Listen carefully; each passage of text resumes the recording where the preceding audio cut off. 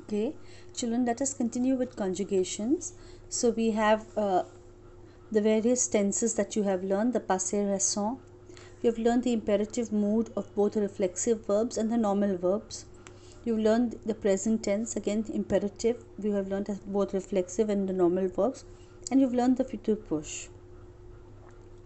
So you could be asked any of these during the exam. Alright, let us look at the first sentence. Nous conjuguer les verbes entre parentheses or mode or terme indiqué will be a question. So you have to conjugate the given verbs in brackets. All the verbs which are given in brackets have to be conjugated in the tense or in the mood that has been given in brackets. First, nous prendre le petit déjeuner. We take our breakfast. We have our breakfast. Now, what is the tense that they expect you to put prendre in? You are expected to conjugate prendre in the passé récent. Alright? You are expected to conjugate it in the passé récent. Let us look at the answer. Nous venons de prendre le petit déjeuner. Passé récent, the recent past. So we have just had our breakfast. Nous venons de prendre. Passé récent takes venir plus the de form plus the infinitive of the given verb. So prendre will come as it is. Alright, the next one. Vous travaillez trop, s'arrêter. Okay, you worked a lot, stop. Now, how will you conjugate this? First of all, you know s'arrêter is a reflexive verb.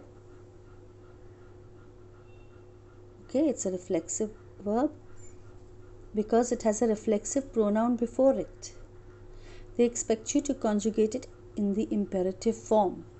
You have learned the imperative of reflexive verbs. Alright? You know that the pronoun goes after it, the reflexive pronoun goes after it in the imperative form. So let us look at the conjugation. Vous travaillez trop, arrêtez-vous. I'm sorry, I should have underlined the correct answer is arrêtez-vous. Alright, this is already done for you. So vous travaillez trop, arrêtez-vous. Third sentence. J'attendrai à l'arrêt d'autobus. I wait at the bus stop. Now, the verb to be conjugated is attendre. Alright? And they want you to conjugate it. It has to be conjugated in the present tense. It needs to be conjugated in the present tense because that is what is written in the brackets. So, let us look at the conjugation of attendre. J'ai apostrophe attendre à l'arrêt d'autobus. I wait at the bus stop. J apostrophe because two vowels clash here. So you need to be very careful, children. Sometimes these are very tricky.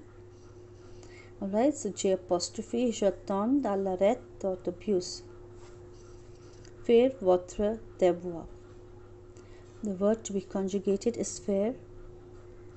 So we have, it is expected to be conjugated in the imperative form.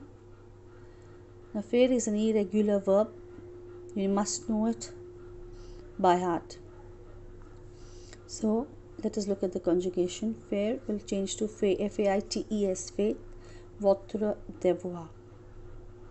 Alright, F-A-I-T-E-S, not F-A-I-T-E-Z. Please remember this, it is irregular.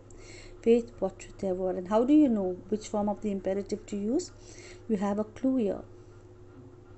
You have votre. Remember, children, don't mix votre with vous. I have deliberately given you both these.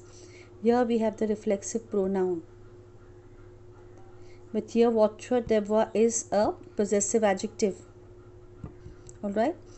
Imperative of the normal verbs do not take any pronoun after them. Votre is not a pronoun here, it is an adjective. Alright, it is a possessive adjective. Please make note of the two kinds of imperatives that you have learnt. This is a normal form. This is the reflexive form.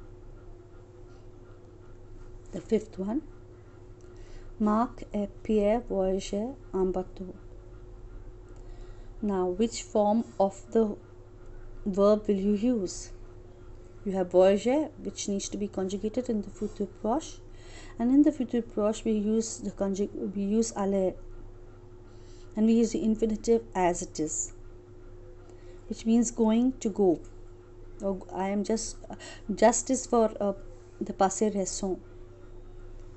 Okay, this is an action which is going to take place in the near future. So Marc et Pierre voyagèrent en bateau. Mark and Peter will go by boat, or will travel by boat. So Marc et Pierre will become ils. Ils vont voyager en bateau. We will use the form of aller. In the il form, il form of aller. So vont, V-O-N-T. Marc et Pierre vont voyager en bateau.